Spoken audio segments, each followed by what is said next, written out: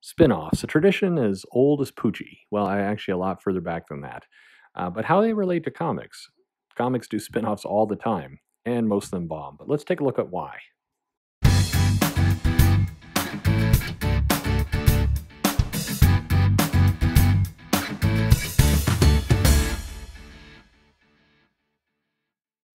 Hey there, this is Perch.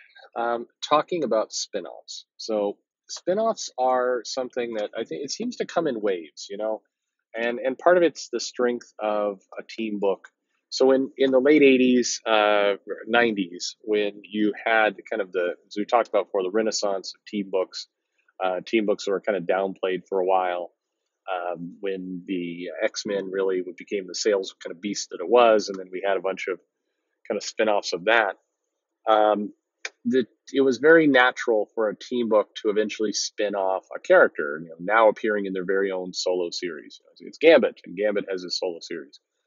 But the spin-offs were almost always unsuccessful. But give or take, there are definitely the exceptions prove the rule. Wolverine is a classic spin-off that worked really, really well. But it is curious that despite the popularity of the X-Men, a very small handful of titles successfully spun off. Cable did mostly, Deadpool certainly did, but characters like Storm, Colossus, Iceman, all these, Cyclops. There's been a lot of Jean Grey had a solo series for a little bit, and then a mini series, and there's been a lot of attempts to spin characters off. And from a money making perspective, spin-offs are great. It's definitely what we want to have happen. It's you have a popular character selling in a team book, and we're going to spin them off to get another book, and now two books are selling instead of one. Awesome. That's the dream. That's what we want to have happen.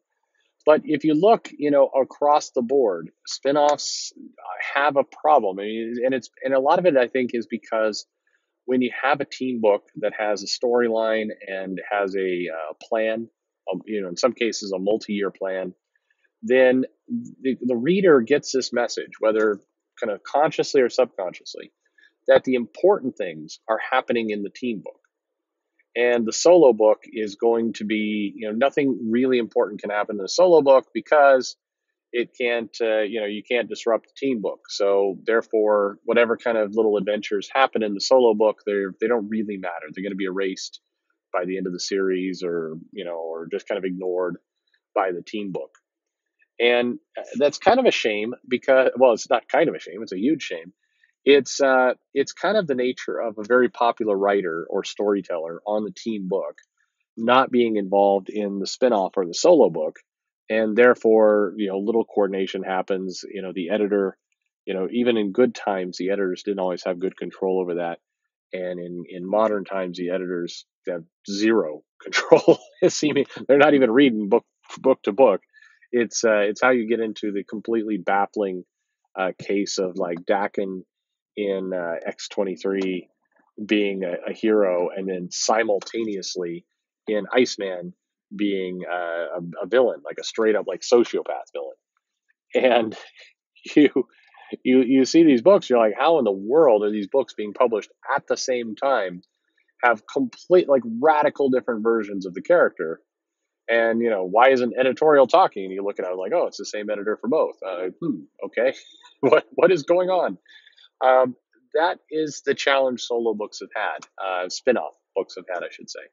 But it's also kind of the biggest missed opportunity because if you have a popular selling team book and a popular selling bit of characters, and you can just connect the dots to make it meaningful and to make things that happen in a solo book actually meaningful.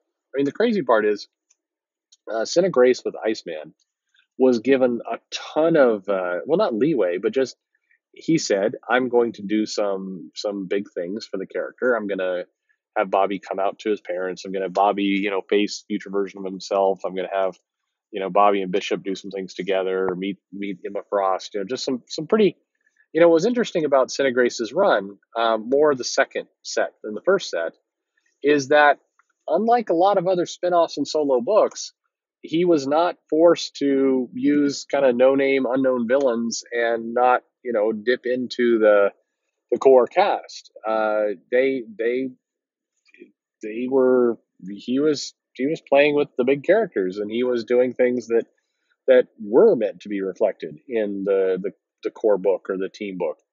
And yet, still, despite that, whether people like the writing or not, I mean, Iceman's always going to be a tough sell.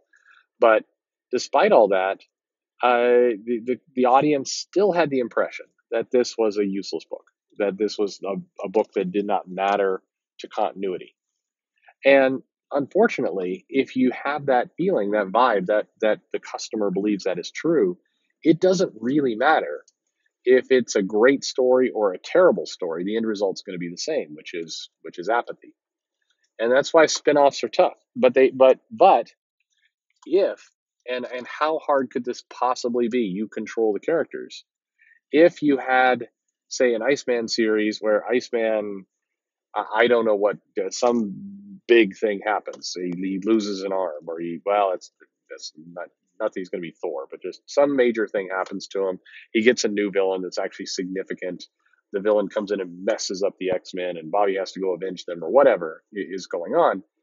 Um, if if you went with a story like that, you would send a message, a powerful message to the readership, which was, you can't afford to miss this title. You cannot afford to miss this spin-off book. This spin-off book is important. And if you can send that message, then you're home free. I mean, that is, you actually, the funny thing is, you only have to do that for one book, for one spin-off, and you would instill a bit of that, oh, I guess I should pay attention, for like 4 other books. You'd build credibility really, really fast. And so it's just an easy moneymaker, just waiting to happen, because unlike TV or movies or any of these other areas where spin-offs are tough, the Sean Hobbs Fast and the Furious spinoff is going to make a ton of money, but they had to pay The Rock, they had to pay, what's his face, who's with The Rock, they had to cough up some cash to make this movie. With comics, you don't, you need to hire good creative talent, good writers, good artists, of course, and pay the money for that. But you have none of those restrictions. You can tell a big, huge, widescreen, major story. And the, I'll put it this way. And somebody said this to me, and it really stuck with me for a long time. And that is, it costs the same amount of money to do a huge, quote unquote, special effects budget, major action story of Wolverine blowing up buildings and flying helicopters and fighting Sabretooth and the whole X-Men guest stars in a page, and then the Avengers is on the next page. That costs you the same money as an issue with Wolverine, drinking coffee with an old friend and being introspective about his life back in the war, and maybe realizing some inner beauty that lurked within him the entire time. You're paying the same. Now, in TV and movies, massively different budgets. You want to film Hugh Jackman in a coffee shop drinking coffee. You're paying for Hugh Jackman, but not an expensive set, pretty easy shot. You want to film Hugh Jackman with all of the Avengers, from Robert Downey Jr. to Chris Evans, all of them, plus all the X-Men, plus the Beyonder is there, and the Galactus is blowing up the planet. That's going to cost you hundreds of millions of dollars to pull all that together. But comics, same amount. Big budget, low action, introspective story, whatever it happens to be, same cash, same thing. So therefore, why? Why is it that the comics at times, spin-offs, feel like they're doing it on the cheap? That they're having to like, well, we don't have the budget for a big Wolverine battle, so we're going to have Wolverine drinking coffee. Why? Anyway, I don't know if that analogy made any sense. Let me know in the comments below. Tell me where I'm crazy.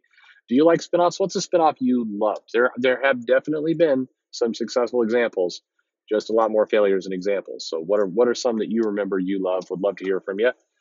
Like, subscribe, notify, tell a friend. Let's get this subscriber growth up, because then I will make more of no money. That would be awesome. Contribute to my Patreon. I like to drink. And follow me on Twitter at Comic Perch. Thank you for listening.